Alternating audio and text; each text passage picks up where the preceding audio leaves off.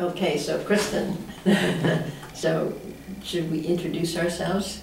So I'm Kristin Jakob, former acting president and vice president of the Marin Chapter of the California Native Plant Society. For a long time. 10 years? Yeah, overlapping with, and principally program chair and co-chair of the plant sale and a few other chores as and when they needed. And I'm Phyllis Faber, longtime member of CNPS, and I haven't assumed any of those important roles for this chapter. I've been the legislative connection, and so the reason for that is that I've had a long time role in legislative events. I was on the Coastal Commission, and so really have seen how land in California is protected, how the agencies and the laws really strive to protect the land in the face of huge increases in population in California, and these increases in population have meant massive development. So the things that we care about are really hard to hang on to. The wildlife, the beauty, the resources are difficult to protect. So my years on the Coastal Commission were formative for me. I saw how the protection could be carried out, was carried out, and then I was asked to be on the. How were you on the Coastal Commission? I was a commissioner. And how did that happen? How did that process happen? I was appointed by Peter Baer. Oh, okay. Because I had been the co-chairman of the Prop 20 drive in Marin County, and Marin came in with the second highest vote in the state in support of Prop 20, which created the Coastal Commission. Oh, okay. And so my reward was to be appointed to the Coastal Commission. So I was a commissioner on the North Central Commission. There were 6 regional commissions and 1 state. And so I was on the regional commission. What years was this? It would have been 73 through about 81, I think I went off. I was bumped off by Barry Keene became our new state senator, and I had not supported him. I was really naive, and I supported Gary Giacomini in his run for state senator, and he lost. Barry Keene won, so I was dead meat. And so I was told that I was dead meat, so he let me stay on the regional commission. But when the commission itself appointed me to be the representative on the state commission, that was the dead moment. The next day the moment of truth. The commission. So I think I've had the shortest tenure on the state commission of anybody. But anyway, so I could see how the laws mattered. And then I was put onto the Planning and Conservation League board, and I've been on there ever since, far too long. But their basic tenet is planning. They really believe in planning, and so I really support the work that they do. So that's how I became interested in and useful to the Native Plant Society, because planning and legislation isn't what they do. They do plants. And so I went back to school. I left the consulting business that I was in and went back to school and took all the botany courses at Berkeley, and then started going out with the Native Plant Society on those wonderful weekend trips, and became friends with Wilma. And then, so that was a very joyous time in my life. Learning the flora of California was really very exciting to me and very fulfilling. I really loved it. And then I was asked to become the editor of Fremontia, which is the journal for the Native Plant Society. And Marge Hayakawa had done it for 10 years, and she needed to leave. So I took it on, and that was scary, but wonderful, and I really enjoyed doing it. I mean, like you search out who'd be interesting to have as a speaker. Yeah, it's a fun, creative process. Yeah. And I loved trying to educate the membership of CNPS about what was going on around California and what were the issues and what was going on. So I did that for 17 years, and it was fun. I think the journal really was effective and useful, and I'm really happy I did that. And also got into publishing books. And so that led to working with UC Press.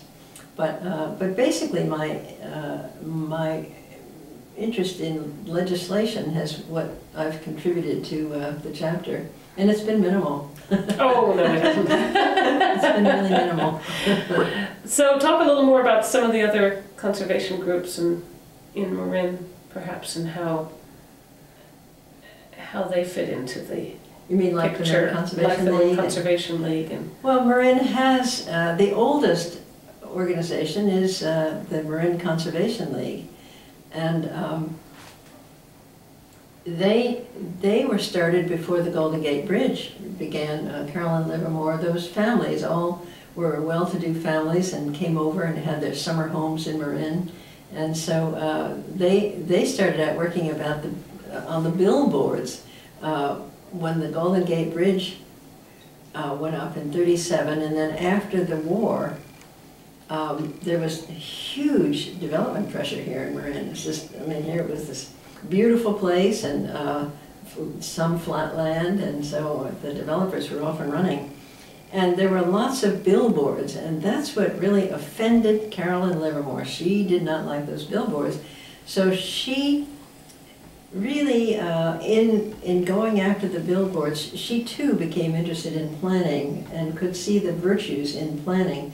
So she and some friends actually hired the first planning staff member for Marin County. come on. And so we've always had good planning in Marin County.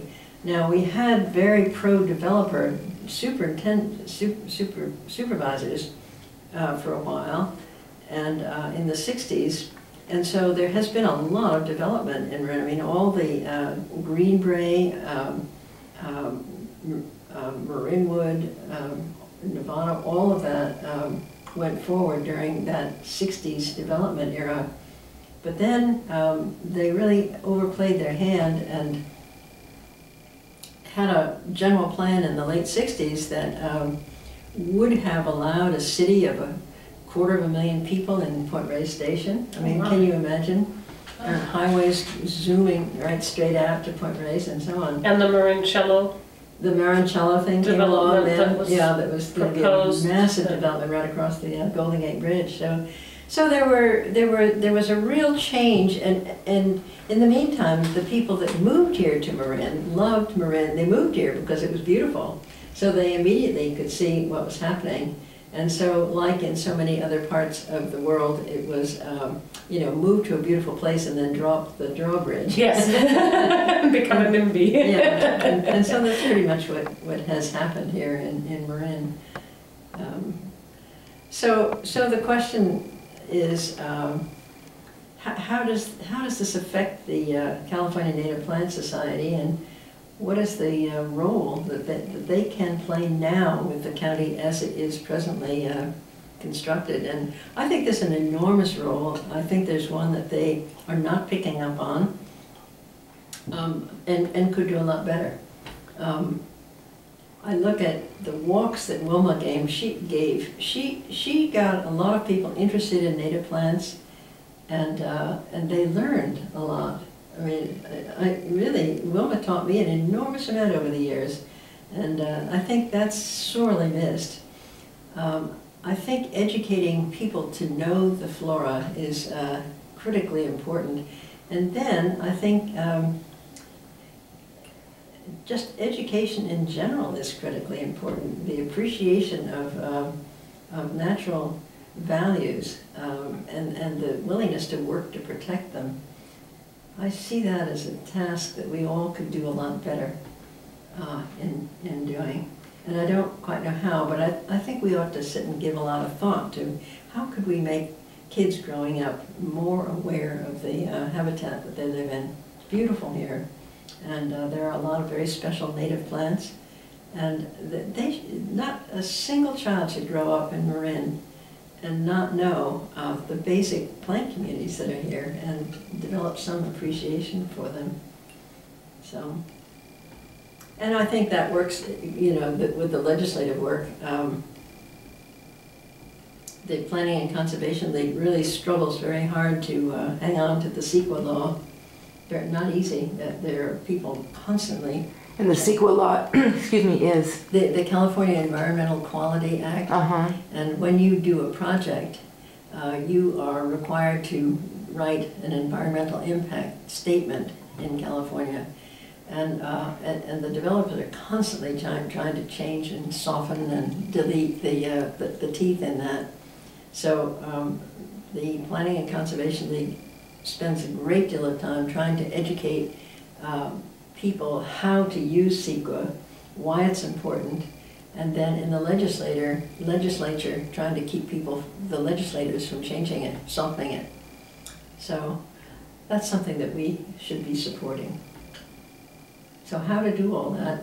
Yes, yes. Yeah. Any thoughts about that? Well, yeah, I'm pretty excited that we have some new people coming into our chapter. And I'm not quite sure who they are or what their interests are, but it does seem to me that we as a chapter could sit down and say, what's important? And what's important are getting input into the school programs and getting those kids educated. You know, if we did nothing but that, we'd be successful. Yeah. I'm not sure we're doing that. No, I don't think it's happened at the chapter level since Wendy Dreskin was active. And she still on the board. is. And she at least is still doing that, both as a volunteer and for pay, leading walks for families with young children, and then still helping continue the junior botanist program that she created. So it's just not under our name, but certainly with our blessing. But it would be nice to see more happening. Or we should be providing teacher workshops. Yes. You know, why couldn't we do teacher workshops and things like that would get because there's no way you could get to every student. No. I mean, we should have articles in the newspaper that people would read and pass along to their children and inspire them to want to get out there. And I mean, the parents don't know the plant communities that we're in, so how can you expect them to insist that their children learn them? And I don't think you can. But we could make that a big issue in the county. We could insert things into the county general plan that would put a lot more emphasis on the natural world here in Marin. So those are some of the things that I think we could do. But you know, you can do what you can do in 24 hours. Yes. So your experience up until this up until this point, being involved with different environmental issues has been a path of serendipity and knowledge and recognition for what you do by others, and as far as being appointed to the commission and then getting involved in legislation and then doing some publishing, your awareness has unfolded as your experience has developed. You learn. Yes. You also, as you go through life, as Kristin knows, you learn where you personally can make change and where you see opportunities. So MALT was certainly one of those moments, forming MALT, which was a real spin-off from the Coastal Act. The Coastal Act has a strong platform for preserving agriculture, so that was just a natural. Place to go. And then Ellen was such a wonderful friend, such a wonderful person that we just took a run at it, and it worked. So you know, how much fun was that? But that is the way things happen, where you have people that are looking for ways to make change, and getting a general recognition of where change is needed, and that's what our chapter could do more of. But we really haven't been in a position with the people that we've had to do a lot more than we have. But I think we're beginning to get to a place where we might think about it. Yeah. And maybe that's something that we should bring up at a board meeting, get people thinking. Or have a special meeting. We could do that. Like these strategic planning meetings or retreats where you focus on that one thing and have it be a brainstorming session. We have some money. I mean, we could make a difference. I don't want to interrupt. Do you have a thought, Kristin, that you want to? So then how do you see management of the existing lands taking place here in Marin County, open space lands then that are dedicated to, native plants? Yeah, I think we are extremely lucky at the moment with who is managing the lands.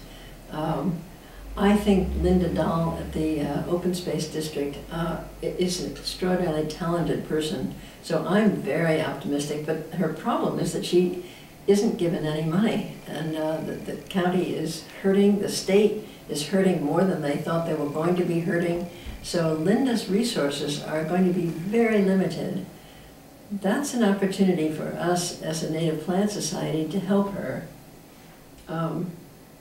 They have a naturalist who is very talented, very frustrated, and I don't know how to alleviate any of his frustrations and.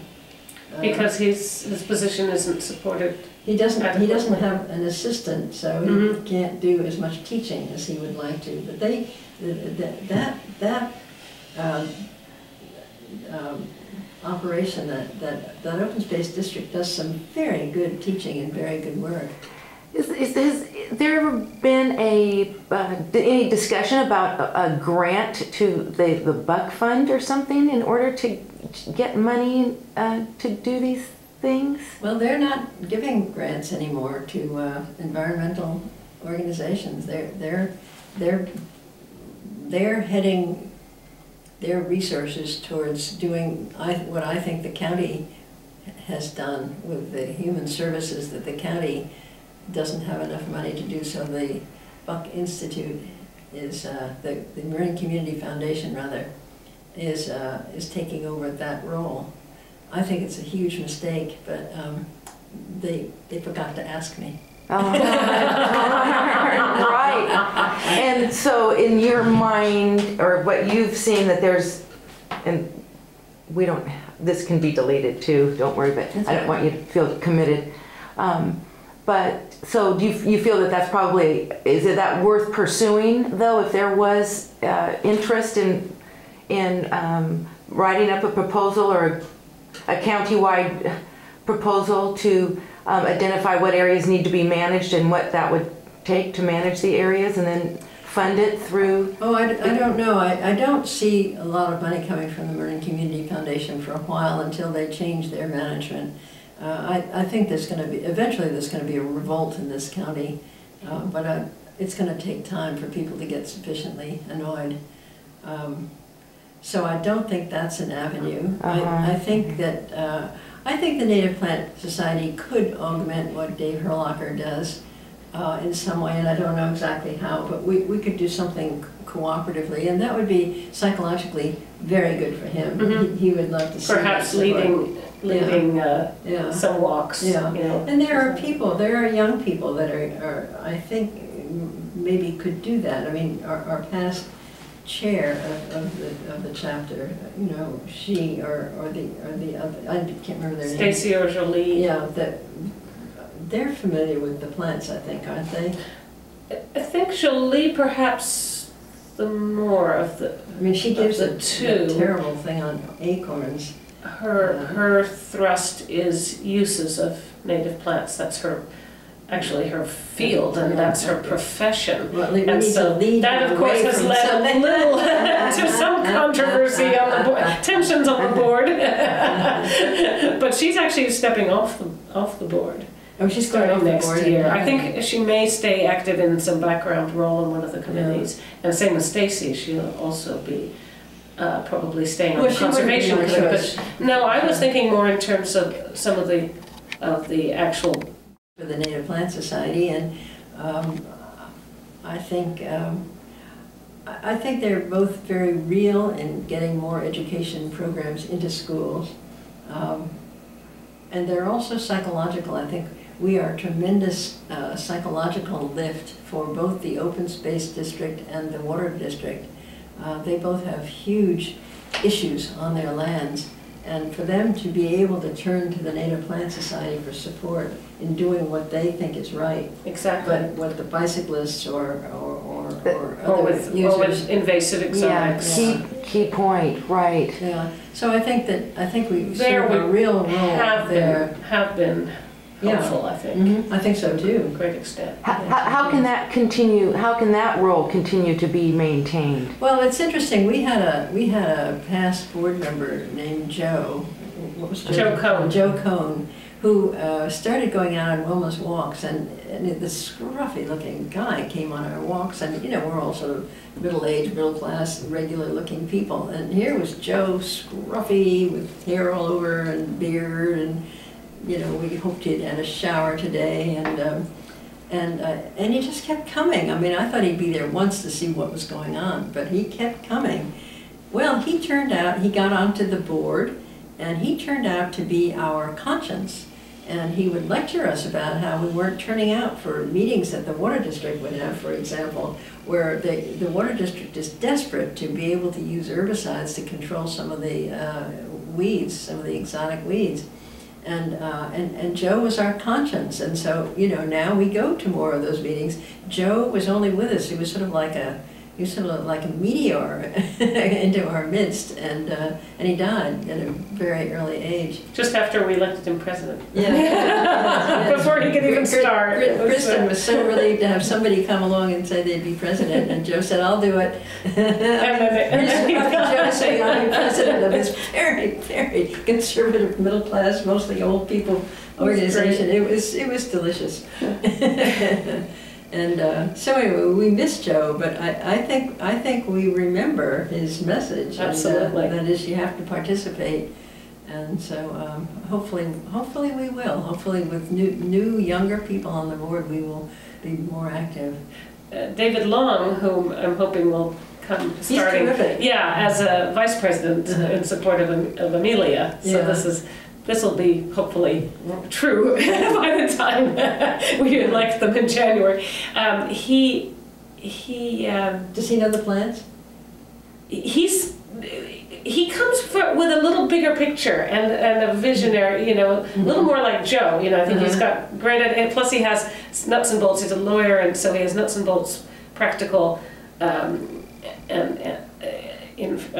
skills to bring to it. And I've lost my thread there. So well, one of the things that used to happen at the College of Marin was that if you remember, Al Molino gave that wonderful course, and there were many people. I mean, there were at least 20 people that went once a week for years. And when he retired, then Bob West picked it up, and then Wilma for a short time. And I think Paul Da Silva could do that. Paul Da Silva doesn't bring people in quite the same way. So, but that's a source of educating people about absolutely, plants. And he is our education chair, and I think that role will expand. I think we should help him make that expand. Yeah. I thought what was done was a really, excuse me, a good idea. Sorry. About making a scholarship donation or a scholarship. Weren't there a couple scholarships funded by the Plant Society through was it through Paul? But Paul was instrumental in writing those up and publicizing them and exactly making those. And we got to find out what happened with those grants too. Yes. We got to know what the results were. We did. There was a report at one of the board meetings as to who was awarded those, but I think it'd be nice if some of those wrote up little articles for us, perhaps to say how it's used. So we need to remind ourselves to do that. But both Amelia and David, I think, are skilled and interested in the modern media much more so than I, and would like to see even a chapter Facebook page, because they see that younger people are using Facebook as a way to find out about current activities and issues in their fields of interest, and so they see that as a potential tool in addition to the website, and possibly changing the formatting of that a little bit to try to reach more of the young people. And so I think those are both going to be useful people going forward. Well, I think we need to as an organization focus on exactly that, a strategic plan as to what the chapter should focus on, because we do have some money to give scholarships to do more, but I think we need to enlarge an educational program that is probably multi-directional. Exactly. Yeah. That goes in as many directions as we can sustain or start. The forum does a day, one day for their the environmental forum. Environmental forum, right? Mm-hmm. And they look at plant communities for that one day, but that's just a one day. Just one day. And so we need the groups. We need to replace Wilma. We need to get somebody to lead wildflower walks. And Doreen is wonderful because she knows all the plants better than anybody, but she doesn't really teach them as well.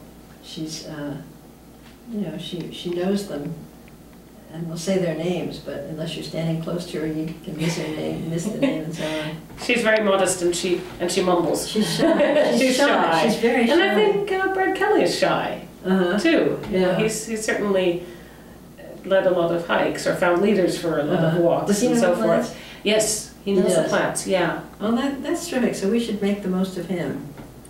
Absolutely. So it's a kind of a combination then of personality types though too, and interests and timing? Well, knowledge is one thing, but the ability to teach the knowledge is another thing. And Wilma was superb at both. And so she just can't do it anymore. She's almost 90. Right. So we need to replace her. That was a wonderful thing to go out every week for 3 months to a different place. And I mean, there were a lot of people that did learn the plants. And she had walks geared both for advanced people and for beginners. She had the Wednesday wildflower walks and the Tuesday taxonomy trips, and there was a lot of overlap, of course, of people on both of those. But that way she reached the broadest possible range of. So there was a combination of more fun and then or introductory and more advanced. Okay. Where on the taxonomy trips you might actually sit down and use a key to key things out. Yeah. And the people who went along changed over the years a lot.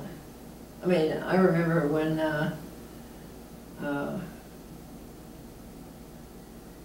well, anyway, there was an era where we just wanted to key everything out because we were learning how to do it. Right. It was great fun. Right.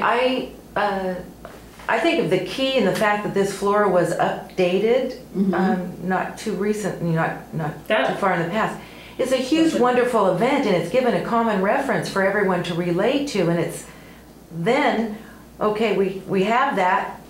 Now, how do we? Now we need to get out and use it. That's what I'm sensing, and we're in kind of this limbo land because of technology, kind of leaping forward and then changing how we communicate or changing how we organize ourselves. So, how do we manage this transition? Well, it is hard because there are a number of factors in this, and that is that. Women tend to work more now than they used to. Yes. I mean, a lot of the people that came out on those Wednesday walks was they were not working people, so they had the time. Now it's harder to find young people that have the time like that. And the field trip days have shifted from weekdays to weekend days to reflect that and try to draw as many people as possible.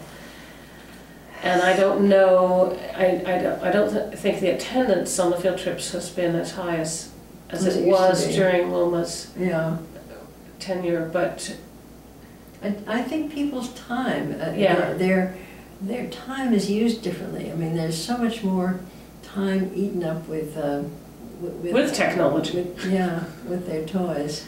Right. And you would think that would be it's supposed to be a time saver, but in the end it's somehow backfired and in fact has consumed more time. Right. And in the meantime, we have our lands evolving more and more, and the invasives are more and more present. Exactly. So well, it's a how very are we gonna keep a handle on thing. this? One of the things that at the other end that you worry about is that a lot of money now is going to DNA studies and so on. The field biology has disappeared out of the university. Almost. You practically need a microscope to... Yeah, and so as a result... That's key. That's exactly kind of what I'm talking about. And so as a result, it really is we're getting into a very risky area where the general public has no knowledge of the names of the names, and the science end of it, they are into the DNA and all the technological parts of, and so the worry that we have is that no one will be able to go out into the field and find these animals that they are interested in because they want the DNA of this and this organism, but nobody knows where to find them. Right. Yeah. Or even what a plant looks like after it's gone to seed. Yeah. So in our chapter, Doreen is probably the one person who is keeping up with these name changes. I worry so about Doreen because I look at her and I think, God, if you break your leg or you tear your ligament, this area is really in deep trouble. Yeah, because otherwise it's not so well represented. Well, Amelia, I think, will increasingly perhaps fill that role as long as she stays around. Yeah, and she does know the plants. She's a botanist by training, and that's her job. What they have is the head botanist out in Point Reyes Seashore is a wetland scientist. She doesn't know the plants. Amelia does. Yeah, that is her area of expertise. So I'm very pleased that she's as active as she is on the board, and will be more so, I hope. And then also the new Jepson manual that is coming out, increasingly, with name changes, whole family changes, and so forth. That we're going to have a program on the very subject of and what that will mean for us as field and amateur botanists going forward. Thank you. Okay, that's right. Okay, so so there's going to be a new. Say that again. A new Jepson manual. Yeah, that we just got the notice that it's at the printers and should be out momentarily. Going to be expensive. Yeah, nobody's going to buy it. Apparently, if you buy it on Amazon, not that I particularly wish to support Amazon over our local bookstores, there's a 25%. Well, I think the press will. Oh no, I'm sorry. Jepson will give a 20% discount. Okay. At the East Bay chapter meeting last night, it was mentioned that there would be a $25 discount. What is the price of the? It's going to be 200 and something. Okay, so that is about a 10%. So is that 10% discount? I think that the art of field botany is... Well, the people that are knowledgeable in on the plants and the animals. I mean, true in other fields too, for butterflies, for all kinds of invertebrates. The people that are knowledgeable about those organisms are becoming fewer. The colleges are more into the technological aspects of DNA and that kind of science rather than the field science. So field scientists are becoming few and far between. And so it's being felt at the universities, it's being felt in all of the agencies. When Jim Shivak was here, he managed there are 17 national forests in California, and when Jim Shivak was here, he managed to have a good botanist in each and every one of those 17 forests. That's not true anymore. They can't find the skilled botanists to have in their national forests. So our forests, you're going to begin to see decisions made that are really not favorable to the organisms that are in the national forest, not by intent, but by ignorance. So it's a real problem. It's a real problem. Kristin, do you have anything that you'd like to, Christine? No, but I'm glad to see this brought out and discussed, and I don't know that we have any answers to no answers to that one. But then the chapter as a role of say educator and facilitator. Would you say maybe facilitator, helping to introduce the average public to the beauty of the flora that we have here? The chapter here in the county and the chapters in California are actually then maybe poised to be in a position where they can help direct or well, I think that's what facilitate we should do. I think this chapter, the knowledge, the field botany knowledge. Its obligation is to really enhance the level of botanical information. Yes. I think that should be our absolute goal. And we haven't had that on the front burner. We haven't really thought about it and talked about it before. No. But, and with these changes in taxonomy and nomenclature and so forth, our existing guides are going to be quickly out of date. Yes. So perhaps one of the roles we can fulfill would be to self-publish, as a chapter, publish guides that are up to date in those regards, but still accessible and useful for the lay public. Mm-hmm. And I think that's what we'll all have to do at the local level, because the flora of California is so diverse and regional, and right here, of course, it's very complex and rich, and with all the guides we haven't really an easily accessible for the beginner, well illustrated guide to our local flora that we could use as a tool. Well, for example, we ought to be publishing little booklets that are called Discovering the Wildflowers of Marin County. Yes. Discovering the Trees of Marin County. Yes, it used to be exactly. that father would take his son out and make sure that the son knew the names of all the trees on their property. I don't think that happens so much anymore.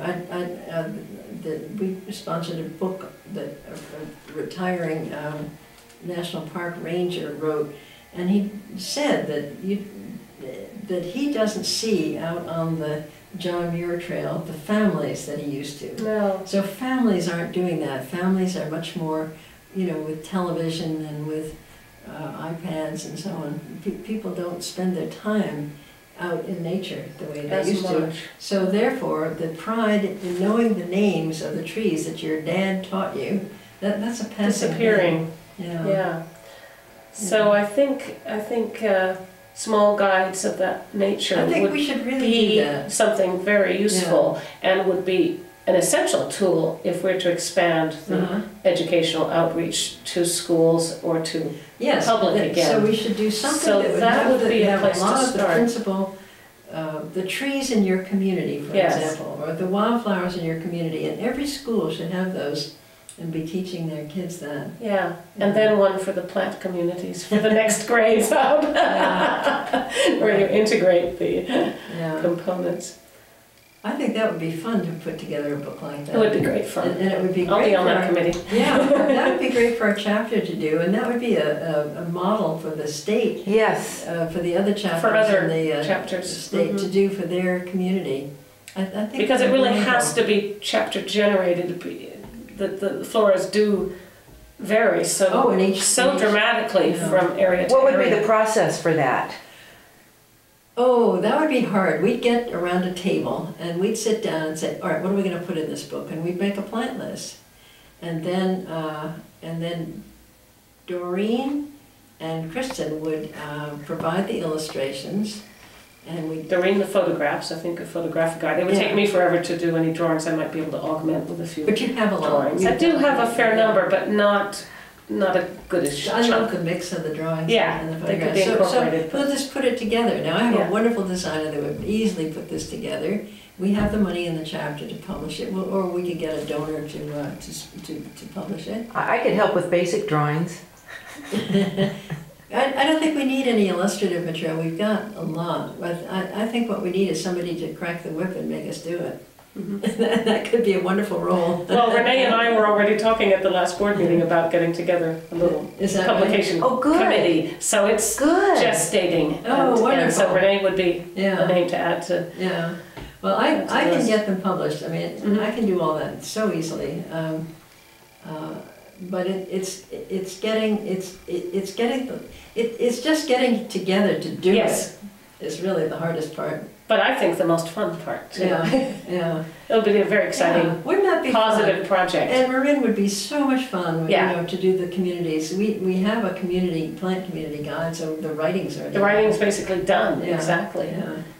Perfect. Yeah. Well, what a good thing you did to come here this morning. Yes. Well, This is why we like talking in person as opposed to just the email. Well, that's the value of actually coming together. Absolutely. So thank you very much, and then maybe this joie de vivre can continue on. So we are a committee established right now to put out a thing from Marin County for the schools, for the people, for the water district to the, I mean, we'll give it away to anybody that will take it. Absolutely. Okay. Yeah. And maybe it can be almost like a little folio in the form of John Muir Law's little nature guides to the San Francisco Bay region, where he has individual ones, and then they can be bought separately, or they can be a set. Right. And together they kind of cover the natural history as a whole. I think that would be wonderful. And we could do the same with the flora. We could have it in Yes. sections. We could have wildflowers, shrubs, trees, or trees and shrubs maybe together, and then the plant communities one, and Yay. you know, make a triptych, but that would have each have its own integral part. Yes. And so maybe the plant ID ones could be a little more easy to use for the beginner, and then the plant communities one that pulls it all together be, you know, one step more advanced or scientific perhaps, to kind of lead people on to the next level. And those, I think, together we could put something together. Yeah, very perfect. fun. Let's just do it. Yeah, absolutely. Alrighty, thank you very much. Ooh, this is exciting. Thank you very much. Thank you.